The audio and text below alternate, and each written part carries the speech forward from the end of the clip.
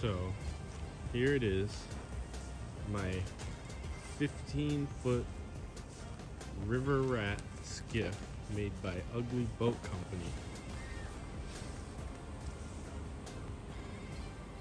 It's pretty much the way it came, except for I did find a newer engine. I decided to get rid of the old 22-stroke and go with the 4-stroke gas mileage, and these little Tohatsus seem to be pretty reliable, so give that a shot. Also, a lot of the older 2-strokes, they're not going to come with that right there, which is tilt and trim. So this motor being a little newer, that is a good part of it. Also, it is fuel injected. As of right now, it's really just hung on there, and it all needs to be rigged. Obviously, there's some paint work that could definitely be done, but it is all very, very solid. There's nothing in this boat that feels soft in any way, so let's get into it. The trailer, it's there, but definitely could use some cleanup. The wires are trash, lights are trash, bunks are okay, but they're hideous. And the tires are good that they're a bigger size, so you can do a little bit longer highway ride, but also look at how wide of an axle whoever the hell put on this trailer. I don't know if they just had it laying around or whatever. It'll work, but geez, I'm looking like a hillbilly for now. Some of the mods I'm going to be doing to it are going to be that iPilot trolling motor that every single boat needs. I'm going to put the 2 batteries in here in that so I can access with that, and I can also pull stuff out pretty easily here. I'm going to put a slide door there so I can use that space for the batteries.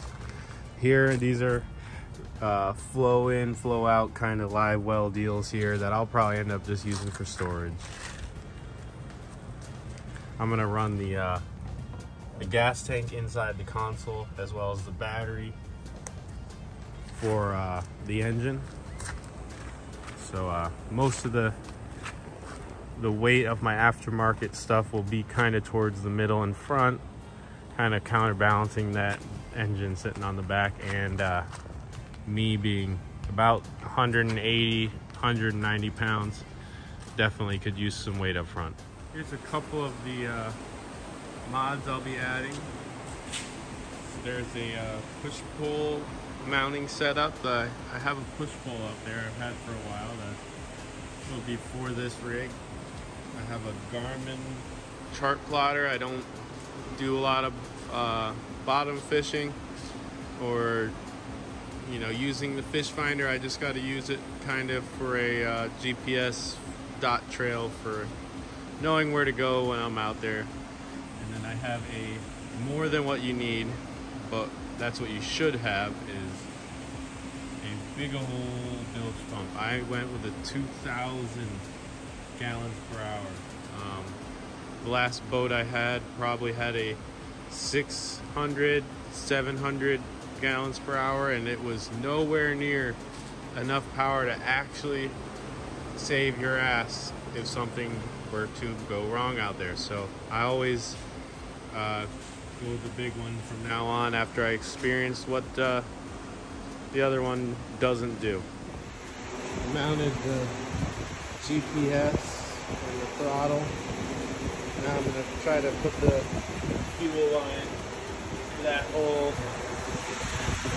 out here.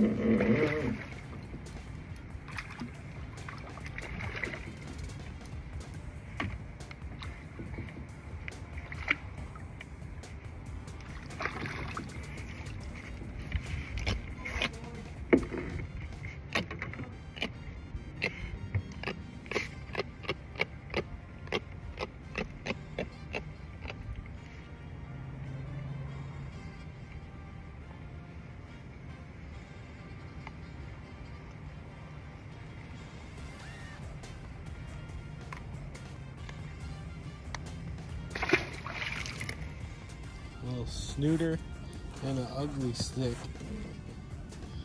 That one, and then the next cast got the snook.